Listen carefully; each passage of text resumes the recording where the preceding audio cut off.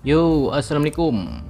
Hari ini kita bikin lagi jajanan dari bakso yang lagi rame di YouTube.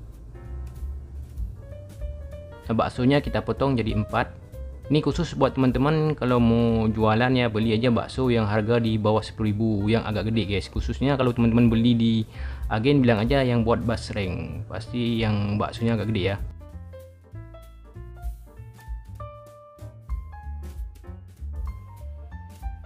Kita tusuk jadi 4 aja. Jadi kalau teman-teman beli yang agak gede itu kan bisa dipotong jadi 8 ya. Nah kalau ini cuma bisa jadi 4 karena baksonya kecil dan harganya juga ini agak lumayan guys, karena ini saya buat sendiri aja. Makanya teman-teman beli yang gede ya, biar untungnya agak lumayan.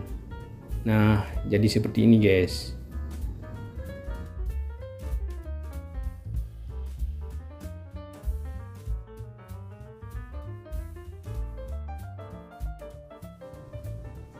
Selanjutnya air 500 ml, tambahkan 1 sendok makan racik ayam goreng, setengah sendok makan bawang putih bubuk, 3/4 sendok makan penyedap rasa, setengah sendok makan ketumbar bubuk, dan 1/4 sendok makan merica bubuk, 1/4 sendok makan garam. Lalu diaduk-aduk sampai larut semua. Dan tepung terigu dipakai secukupnya aja, kalau bagus sih pakai yang protein tinggi ya. Lalu kita celup ke air yang udah kita bumbuin tadi, lalu kita balut pakai tepung terigu. Ini diulang sampai 4 kali ya, biar si tepungnya nempelnya lebih banyak.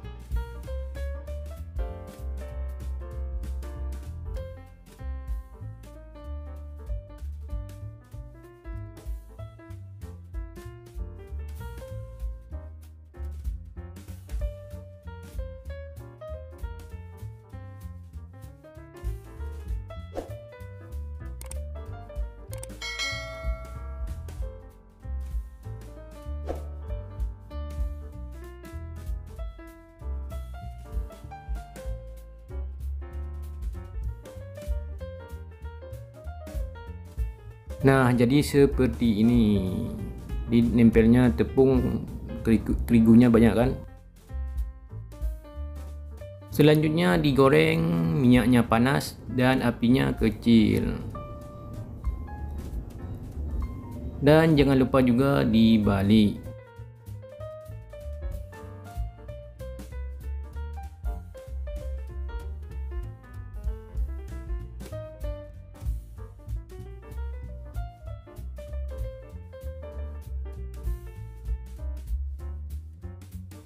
Kalau udah kuning kecoklatan seperti ini, langsung diangkat.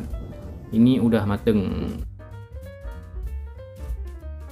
Dan jangan lupa ditiriskan sebentar biar minyaknya turun. Lalu kita racik sambal. Ini sambal yang saya pakai, sambal mahkota ya, yang sering si abang-abang pakai. Ini ditambahkan air panas ya, secukupnya aja. Pokoknya ini dibikin agak encer dikit ya. Pokoknya jangan terlalu kental. Nah ini masih kurang, kita tambahkan air yang sedikit lagi.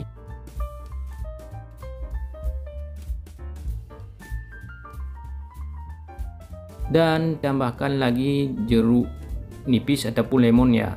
Ini rasanya lebih beda guys kalau dipakai jeruk nipis ataupun lemon ya. Pokoknya rasanya beda banget gitu.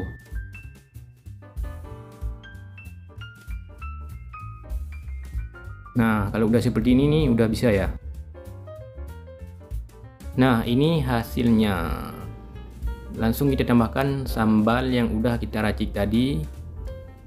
Dan buat mika ini saya pakai 3 kali C, jadi cocok ya dipakai yang mika ini. Ini bisa diisi 5 biji ya, terserah teman-teman. Dan harga ini bisa dijual 1.000. Pokoknya disesuaikan dengan tempat kalian lah masing-masing kalau harga. Pokoknya ini mantep banget dipakai sambal ini guys.